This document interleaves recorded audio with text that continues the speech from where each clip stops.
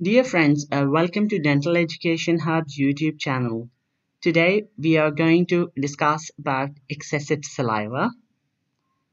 So what we are going to cover in this session, we are going to cover the background information that is related with the excessive saliva formation, the causes or the etiology of excessive saliva formation, the clinical features that are associated and the diagnosis of excessive saliva formation. At the end, we will discuss the management of the excessive salivation. So watch this lecture till the end and don't forget to give us your feedback in the comments. The excessive salivation is a very uncommon pathology that is associated with the salivary gland. The excessive salivation is also referred in the literature or in the text as sialorrhoea, hypersalivation, or Ptyalism. So these are the terms, alternative terms that are used to discuss excessive salivation in the literature. So this problem, either it is a transient problem or for some time, or it is a chronic problem, like it is a long-term or a long-lasting problem. So what are the causes or what is the etiology of excessive saliva formation? So the etiology, it is broadly classified into two types. So either there's a hypersecretion, mean there is more production of saliva by the salivary glands, or there is a neuromuscular dysfunction, means the salivary production is normal, but the swallowing of the saliva it is compromised due to the some neuromuscular disease. So it is demonstrated as excessive saliva, which is not the case. So neuromuscular dysfunction, the hypersalivation caused by neuromuscular dysfunction is sometimes referred as false sialorrhoea or false excessive saliva production, because in neuromuscular dysfunctions the salivary production it is normal, but it is demonstrated as excessive saliva because the swallowing mechanisms they are impaired. Now, the excessive saliva, in the hypersecretion, the causes are when the patient is wearing a new intraoral prosthesis. So, and that intraoral prosthesis, it acts as a foreign body initially. And that new intraoral prosthesis, it causes the production of excessive saliva. It may be a complete denture, it may be a partial denture, it may be an orthodontic appliance. Infected or ulcerated lesions, they cause irritation, and that irritation causes the more production of saliva. During the early pregnancy, there's also hypersecretion, teething.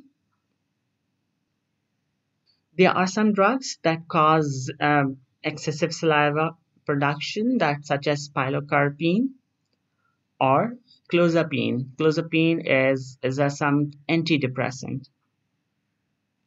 The mercury poisoning and rabies, it also causes excessive saliva production.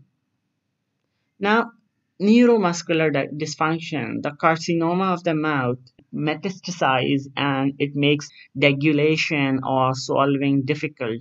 So it also causes, so even the saliva production, it is normal because the swallowing reflex is impaired, so it may appear as excessive saliva. Parkinson's disease, cerebral palsy, or other learning disabilities. It also, in these conditions, the swallowing it is impaired, so it appears like there is excessive saliva production. Pharyngeal or esophageal obstruction may be a non-cancerous or obstruction caused by a cancer or neoplasia. It also causes uh, impaired swallowing, and it appears like there's an excessive saliva production.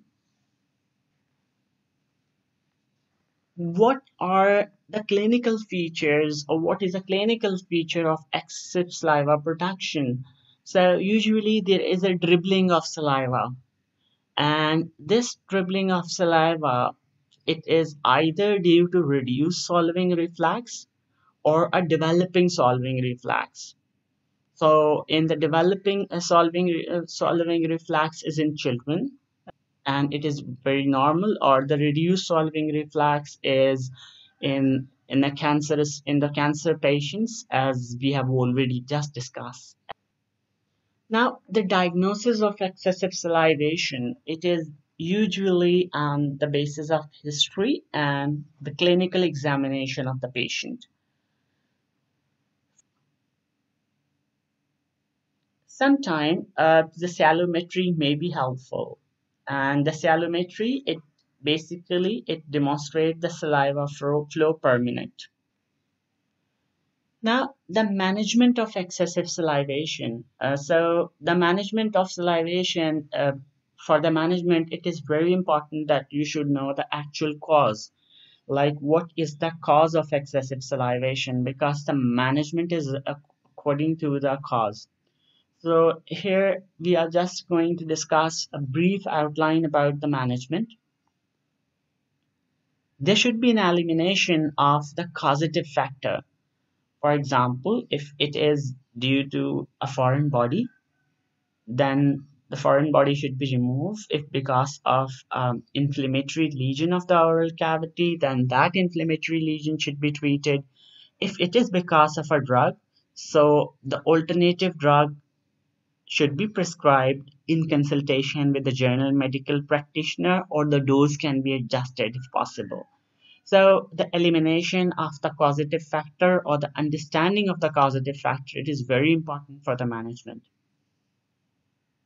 Drugs, there are drugs that are given to suppress the salivary flow, and one of that drug is anticholinergic drugs. So the anticholinergic drugs, however, they are associated with more dental caries and other microbial infections as well, such as fungal infections.